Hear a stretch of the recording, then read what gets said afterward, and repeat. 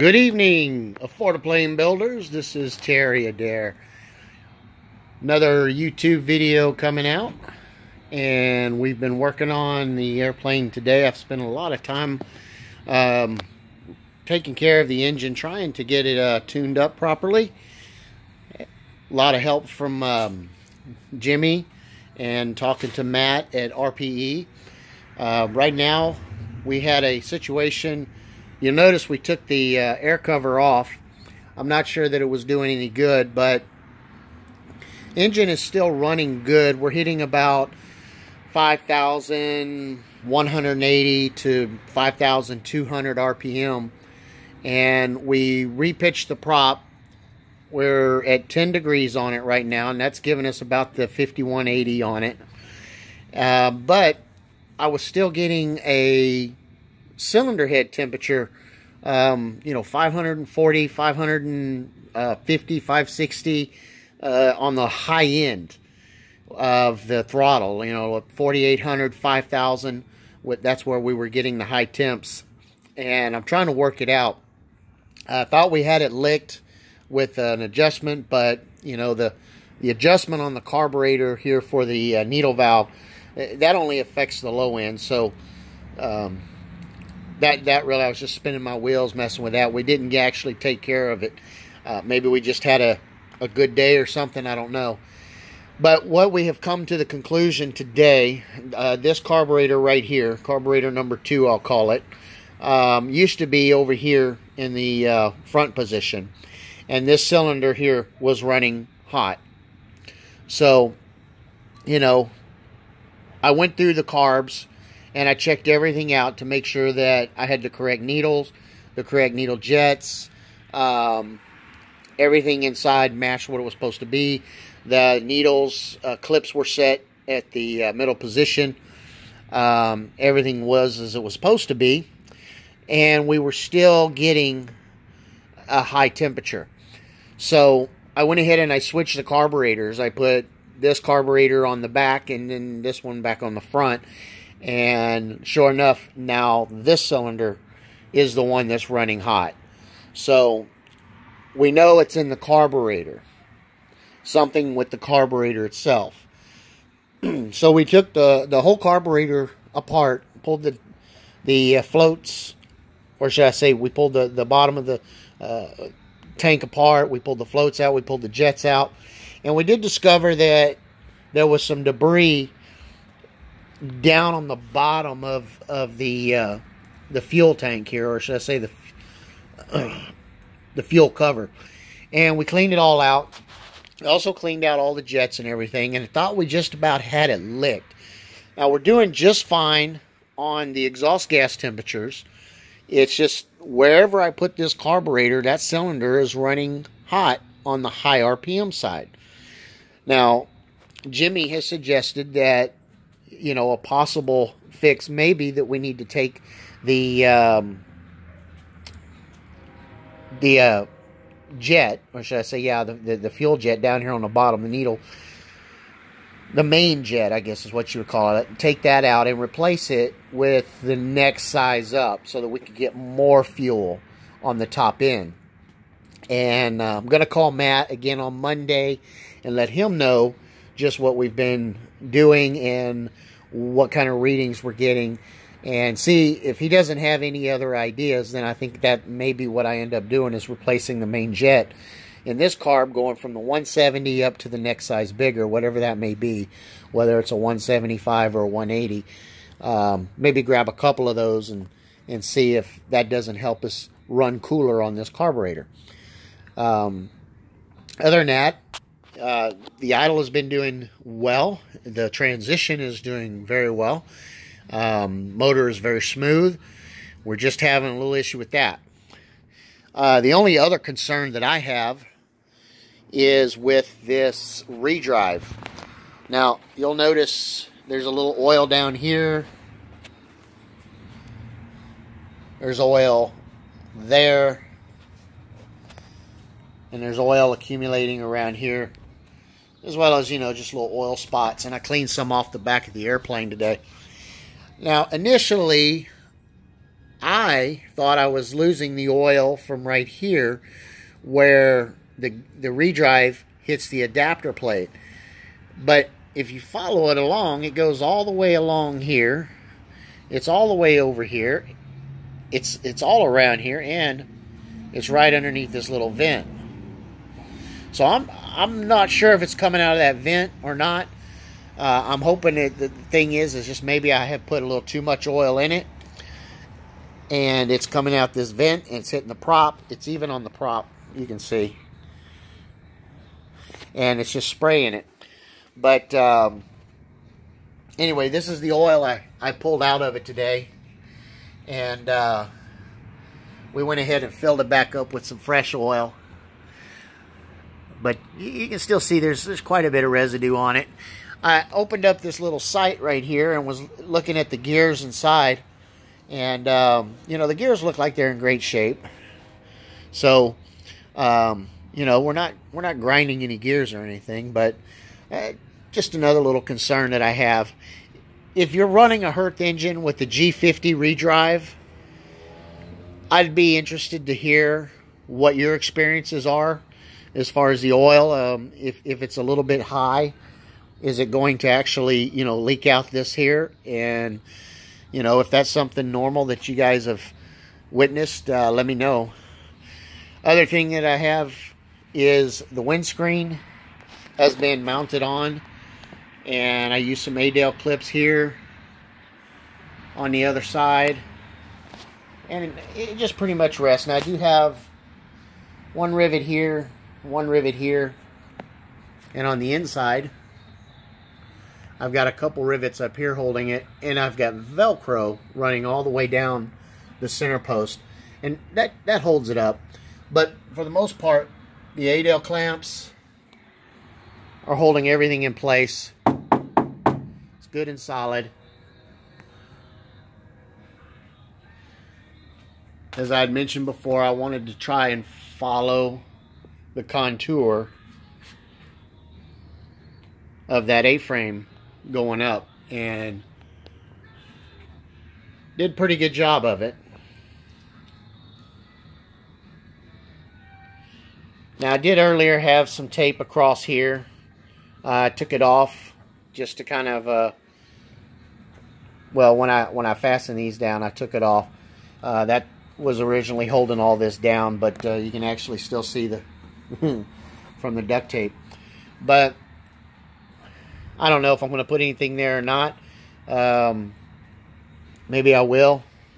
But right now I'm really more concerned about making sure that I get my temperatures where they're supposed to be. We're at 3.3 hours on the engine, and we've gone through just over half a tank of gas today. Starting and stopping, getting this thing going. But that's where we're at right now, guys. We're trying to you know, make sure everything is ready to take to the airport. Once I get the cable set up for the wings and also the jury struts, that's pretty much it. But I don't even want to load this up and take it out to the airport until I know the engine's going to be acting right. And we're real close. Like I said, if anybody else has got any ideas, I'd love to hear them. Otherwise, I guess I'm going to be talking to Matt at RPE on Monday and see if he's got any other suggestions. Talked to him Friday, and he gave me a lot of information to go by, and we've done everything that he said to do, from adjusting the pitch on the prop, to balancing the carbs, to setting the low speed, and setting the stops. Everything in here is looking good as far as the pistons and the carbs are working up and down at the simultaneously, all the way up on the up, and at the bottom, you know, everything's staying synchronized. So I mean, that's good. I've been trying to see if there's anywhere else that I could be developing an air leak, particularly on this carburetor here. I don't know that there's anything else on here. Like I said, the heat is following the carb. If I take this carb and put it over here, this is a cylinder that'll get hot. If I leave it over here, this is a cylinder that gets hot. So something inside this carb is just not getting enough cooling on the top end. Now we're running Blue Max oil, and this is what's recommended. It's 100 to 1. And I don't know, you know, I feel a little leery at the 100 to 1, but Matt reassured me the 100 to 1 is what this engine, with this oil, is supposed to be running, and that it'll run really, really well that way. I suppose real quick, let's just take a look at one of the plugs. I mean, I checked them yesterday, and you know, we had some good color on them. We'll see how they were today. Fiddling around with this socket here.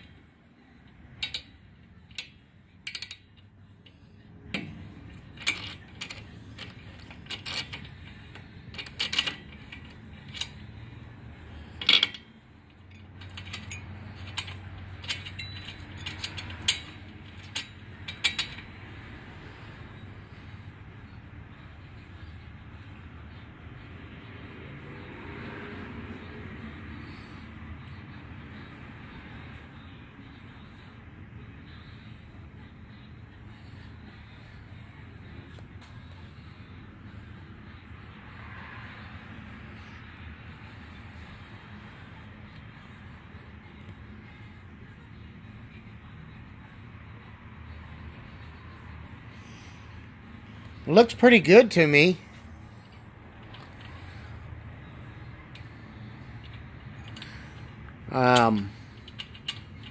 It's not white or ashy. It's not covered with oil. It's just got a nice kind of like brown color to it. So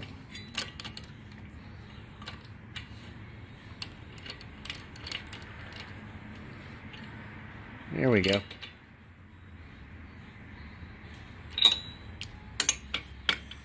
Alright, so that's the number 4 plug. Let's take a look at the number 2 plug.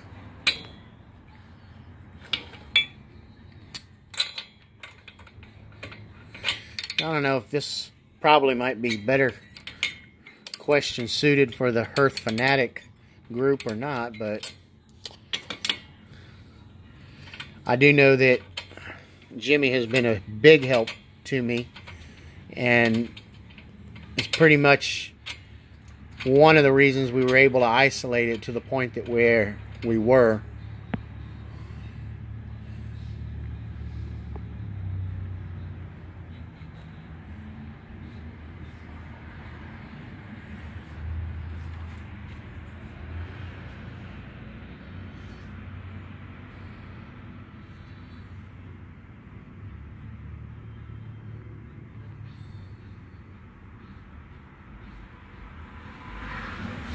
Yeah, it doesn't look too bad in my opinion.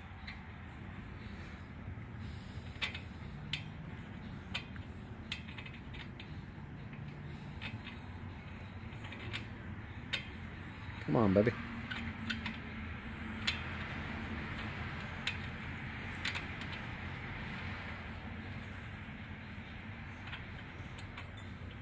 Start. There we go. Now we got it.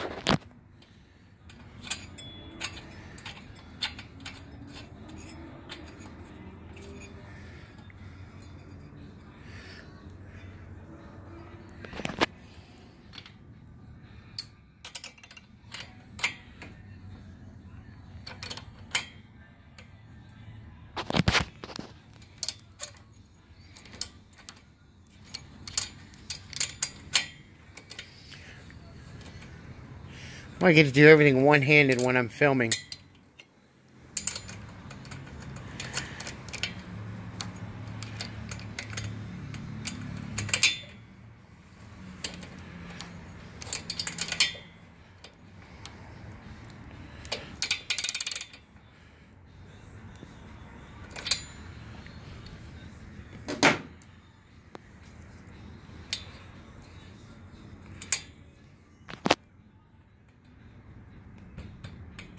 Okay.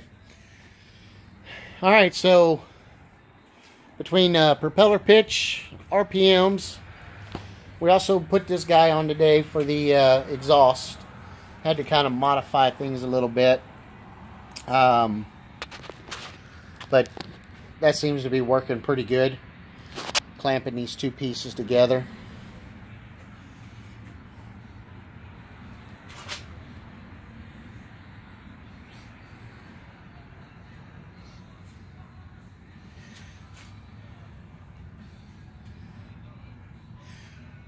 Alrighty guys, I'm going to go ahead and conclude the video. Look forward to hearing everybody's comments. And like I said, right now we're just trying to make sure we get this engine running proper before we do any kind of attempt at all of taking it out to the airport. So, thank you guys for viewing.